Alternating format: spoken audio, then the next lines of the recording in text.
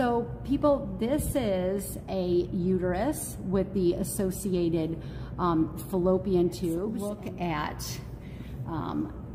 Let's look at an isolated uterus, okay? And once again, we've basically made a longitudinal cut in this structure. And this region is the cervix, right? We talked about the cervix.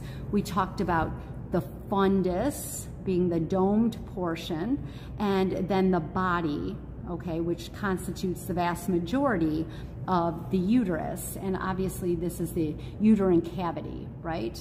So where we have the ovaries, so the ovaries are enmeshed in connective tissue. So where we have the ovaries attached are the ovarian ligaments, right? So we see an ovarian ligament right here. Here's my ovary.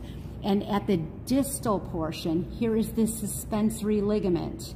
And within the suspensory ligament, we have the ovarian artery and vein, okay? So let's look at this isolated specimen, okay? And again, to give you an idea of what we're looking at, okay? So what I want to show you is that, once again, this would be the a uterine tube. So here's the isthmus, right? Here is the ampulla, the infundibulum with the fimbriae. You can see that we can identify the cervix right here, and that is the external os, the opening. Now, this is part of the vaginal canal. And remember, the vaginal canal basically goes around, wraps around the sides of the cervix. So this would be the fornix.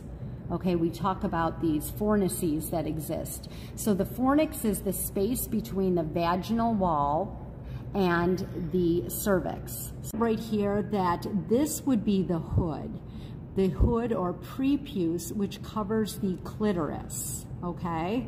So again, where would the clitoris be? You see the tip or the glands of the clitoris right here.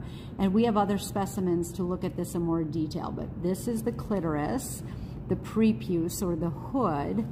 And again, if we look deeper into the vestibule. Okay, so remember, the vestibule is a space between the inner lips, and you can readily identify the vaginal opening or the orifice.